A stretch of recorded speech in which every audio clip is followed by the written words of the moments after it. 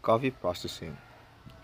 Coffee processing is a method of converting the raw fruits or cherry, even berry, into the commodity brewed coffee. Processing is defined of conversion of ripe cherry on top. So, what is the primary processing? So, primary processing is the series of methods to produce the green coffee bean from red cherries papunta sa green bean.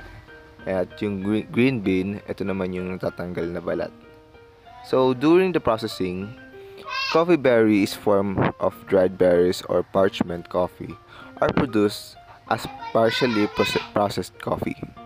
So, the red cherry to green coffee bean ay tinatawag na primary processing. So, in primary processing, we have the three methods. We have the dry methods, the wet methods, and the semi-dry methods. So the dry method. So dry method is the oldest, the simplest, and the cheapest method of all. And it takes anywhere from 10 days to 3 weeks of fermentation. Next we have the wet method. So wet method is involve more capital, more water, and more care. And the pulp is removed from the berries within 12 to 24 hours after harvesting and 18 to 24 hours after fermentation.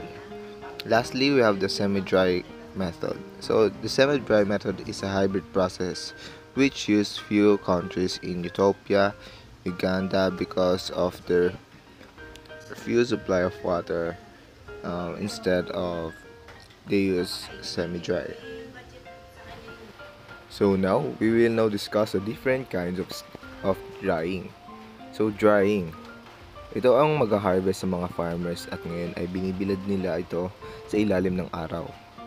Coffee cherries are laid out of cement floors and yung operation na ito ay umaabot ng 10 to 3 weeks. For the Arabica, Robusta ay tumaabot ng 2 to 3 weeks and for the Excella and Labrica ay 3 weeks ang pagbibilad ng kape. Next is the solar drying. Kahit walang araw ay maaari itong gamitin sapagkat naka-place ang coffee cherries sa trays ng solar dryer. The third one is the mechanical drying.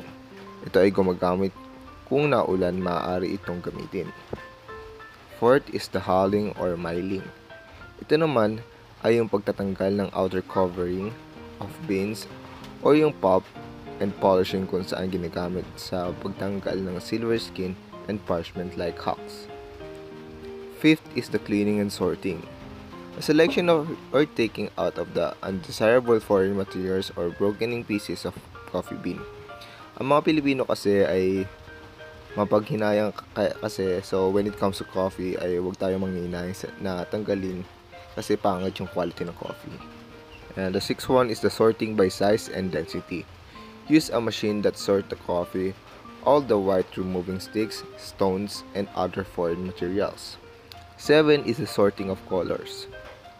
Separation of the defective beans from sound bands and the basis color, and it can be done through the use of electronic sorter.